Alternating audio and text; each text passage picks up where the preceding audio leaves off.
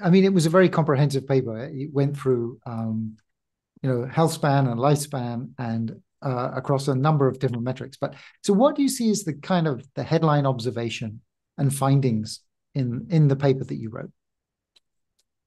So what we observed during the course of the investigations is that taurine levels decline with age. And not only taurine levels decline, there is a resistance of taurine metabolism at the tissue level as well. So many tissues are known during aging process that taurine levels decline. When we actually investigated the downstream products of taurine, they were also very low. In fact, they were much more dramatically downregulated in the aged tissues compared to taurine itself. So there are a variety of processes that were going down in tissues and in blood. Now, this was happening in mouse, for example, around 14 to 15 months of age, which is equivalent to 45 to 50-year-old humans. And this led us to investigate, can we supplement taurine, and led us to design a treatment strategy in the animal models by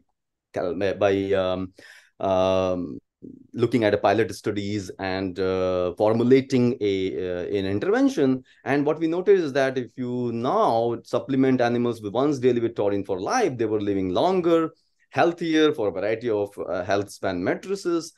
And mouse was just one model organism. We also investigated in worms. It was increasing worm lifespan and health span. We went to monkey interventions. It was increasing the health of monkeys after 6 months of supplementation. So what these studies are telling us is that taurine deficiency that happens during aging, a reversal of this deficiency increases health span and lifespan in worms and mice, health span in monkeys, and it is associated with a variety of health parameters in aged humans, depending on how much taurine do they have. So you started with middle-aged mice, right? You started giving the taurine 1,000 milligrams per kilogram to middle-aged mice. So the reason you pick middle-aged mice is because that's when they start to lose taurine, right? Did you start any? Yeah, did you start any that were earlier, and did it make any difference? We did not, and that is part of and that is an important question. As I said in the beginning itself, we do not know when does the taurine levels decline, right? So right now, what we are attempting to investigate in humans, we're directly not testing in humans, is that when does the taurine metabolism get compromised? Are the downstream products get compromised first of taurine before taurine levels are seen to decline, or they go down together? And then we are going to do an intervention at different phases of life. For transient intervention, for supplementing them for a few months and seeing do they live longer and healthier when they are older. And these are questions, well, we are trying to get funding for it at the present time. And hopefully somebody will think these questions are important to give us money to investigate these questions. Yes. Yeah, hopefully. The results from the taurine were very similar to kind of early results from rapamycin. I mean, it seems to have the same kind of extension for middle-aged animals, at least for mice, which is really quite amazing. Given yes, it appears so. It appears so for now, and that is why we were ourselves were very excited, and we had to go to different species at the same time by collaborating with different individuals, different scientists on board on the paper to investigate in worms, what happens in yeast, what happens in monkeys, what happens in humans. When you have finding in one species, you need to extend them. And today, in today's world, in scientific collaborative atmosphere, we have a variety of resources, especially in countries like USA.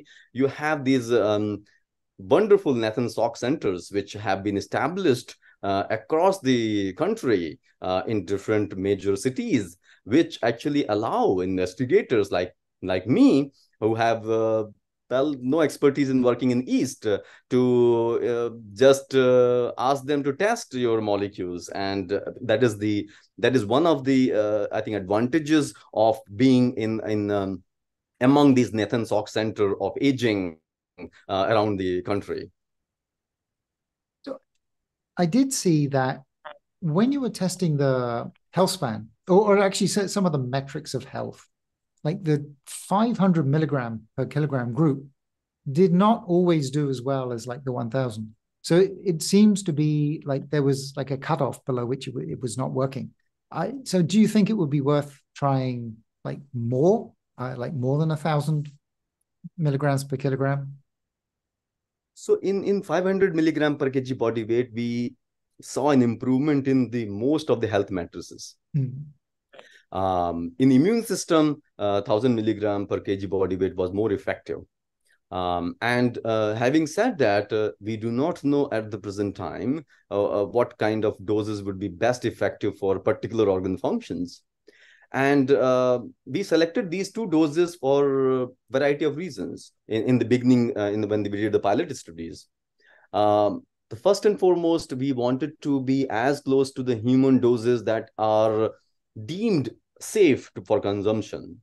So the 500 milligram per kg body weight is around 3 gram equivalent in humans, and 1000 milligram is approximately equivalent to 6 gram.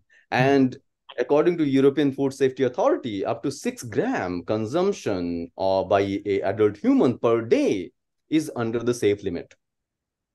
So there were a variety of reasons we went for these doses, and it tells us, okay, there are in 500 milligram you see a variety of health span matrices improving. Now, at the present time in the aging field, we do not know which organ functions are more important, and decline in which organ functions are really contributing more importantly to the disease process during aging. So we don't know those involvement of organ functions. Is it liver? Is it pancreas? Is it brain functions that are a major driver of aging? So there has to be few organ functions which play a more important role in the aging process compared to others because of their metabolic nature.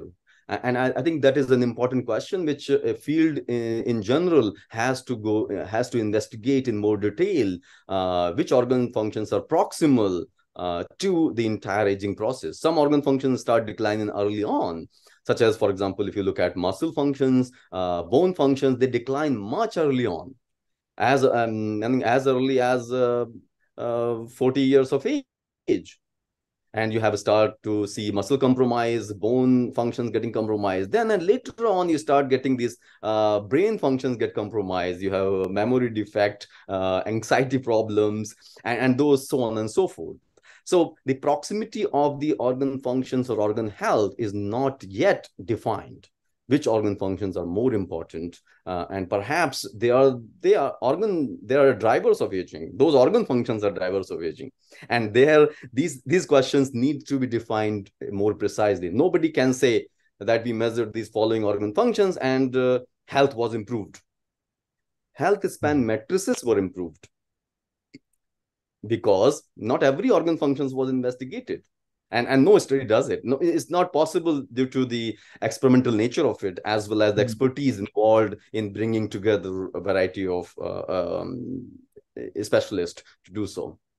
So I think it's going to go forward in the right direction, and perhaps expand onto the proximity of organ function decline across the aging spectrum to figure it out, which organ functions perhaps initiate the process.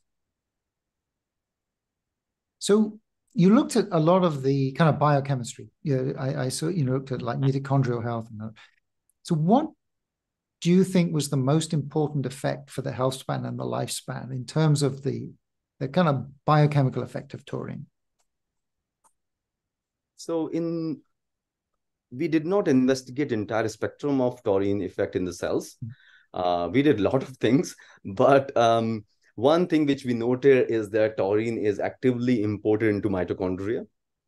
And there it is modifying covalently the transfer RNA required for mitochondrial translation of complex 1 protein ND6. And that is a specific process, because the transfer RNA that taurine modifies is required for a specific amino acid incorporation, and that is enriched in this ND6 protein. And in the deficiency of taurine, you have complex 1 deficiency. And that leads to increased oxidative stress. And taurine on its own suppresses many of the consequences of oxidative stress, such as DNA damage, consequences of telomerase deficiency induced DNA damages, oxidative DNA damage to be more precise, and regulates autophagy and all those processes. I think, in my view, there could be an important role played by taurine in mitochondria, which is contributing to the health effects that we see in the cells, and then in the organs, and then organism as a whole. And we are currently investigating in more detail what are the processes which taurine regulates in mitochondria and other organelles in the cells, which are contributing to this process. So I saw that it reduced senescent cells, or senescence, actually. It reduced, well, senescent cells, I guess. Do you see it as a senolytic, or is it suppressing the creation of the senescent cells in the first place? I personally think it is doing both. And it is like a xenomorphic, as well as in the later stage, it can act as a senolytic. Because senolytic is a very, I would say, ambiguous term. Because most of the mechanism of senolytics is not known. In the case of taurine, what we noted is that variety of different processes that induce senescence in the cells, such as DNA damage, which induces senescence, telomerase deficiency that induces senescence, mitochondrial dysfunction that induces senescence. So no hallmark, aging hallmark acts in isolation. They are interacting with each other. So in my personal opinion, to say that a particular hallmark is more important than the other, it will be wrong, because a DNA damage will lead to senescence. Autophagy dysregulation will lead to senescence. Proteostasis problem in the cells will lead to senescence. Mitochondrial dysfunction will lead to senescence. Oxidative stress will lead to senescence. So all these hallmarks together constitute a process, and we do not know how these are interacting with each other. You can suppress. The most remarkable finding, in my view, was that despite the fact that in a telomerase deficiency, we did in zebrafish, and in a telomerase deficient fishes, these fishes die within 10 days of fertilization, because they have very increased senescence or zombie cells in them. And if you now supplement taurine, 40% of them die, these fishes. And if you supplement these telomerase deficient fishes with taurine, it suppresses senescent cell accumulation, and it rescues their lethality. So it is telling us that it can act downstream of a variety of different processes. Is it a master regulator, or is it a mediator? Taurine as such, we don't know. It could be a process which is cardinal to the cellular health, which it is driving. And that is why during evolution, it has been accumulated in cells across organ systems and across organisms to do a job, which is an important job, given that it is present in the highest amount, in milligram quantities in the cell. It's very high. In the retina, if you have taurine deficiency, you go blind. And if you have muscle, if you have taurine deficiency, you have muscle wasting, cardiac problem. And that is how this is playing a role, which has to be an important role. And one of the mechanisms we have proposed, that it is affecting variety of hallmarks. Mitochondrial health could be perhaps the proximal event in this process.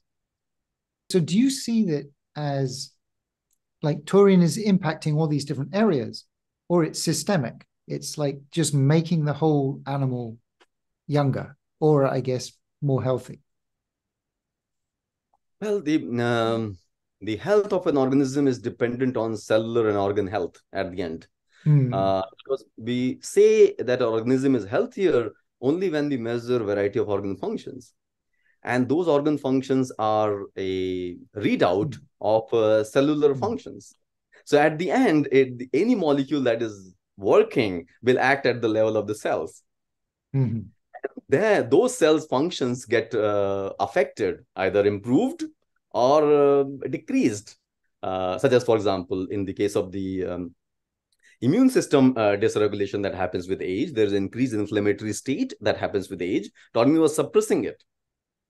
But on the other hand, it was increasing the cellular health by promoting autophagy, by regulating proteostasis, nutrient sensing, the cells, the ability to sense nutrients.